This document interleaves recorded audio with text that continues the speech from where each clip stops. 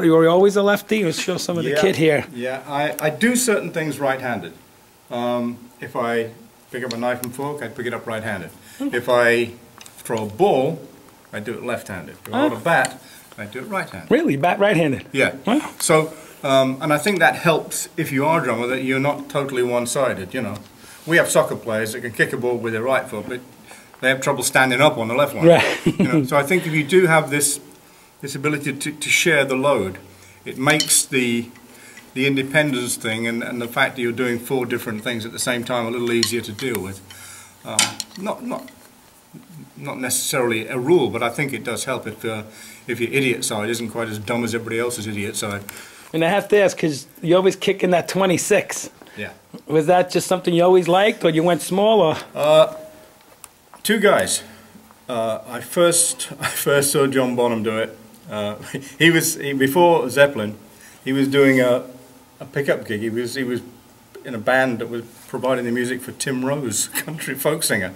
And I just heard this massive thunderous noise from the back of the stage. What's that? And then the fudge came on, and I saw Carmine was using these monsters and the sound again.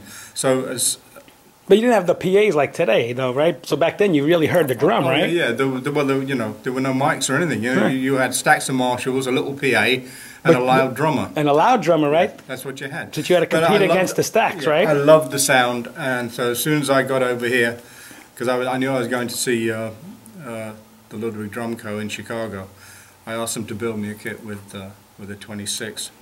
I still use a 26 on stage because I believe it gives me a different sound. A sound that is different. It's not that regular 22-inch safe thud.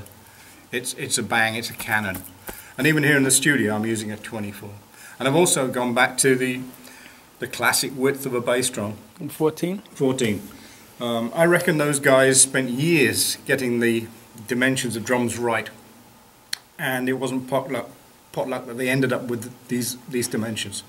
So I've had 16-inch, 18-inch, 20-inch depth bass drums, and I've always been missing something. And again, we did a gig with Carmine in Radio City 4 or 5 years ago, and he'd gone back to a 14. He said, "Listen to this." Oh, that's the sound. That's what it was. And you say, "Well, yeah." And he was saying, "We all forget." Right. It was so good then because they got it right. Right. And now in the cause of business, everybody's trying to give the kids something different. Yeah, bigger. But it doesn't actually make it better. Right. So I've gone back to the sort of stuff, the sizes I sort of played as a kid, and they just sound great. Great. They really just smack through.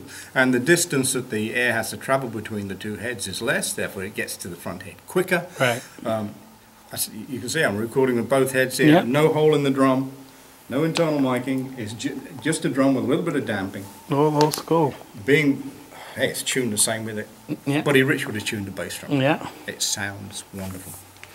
All right, great. Well, it's an honor to have you part of the ProMark family and make a great record, and we'll see you soon.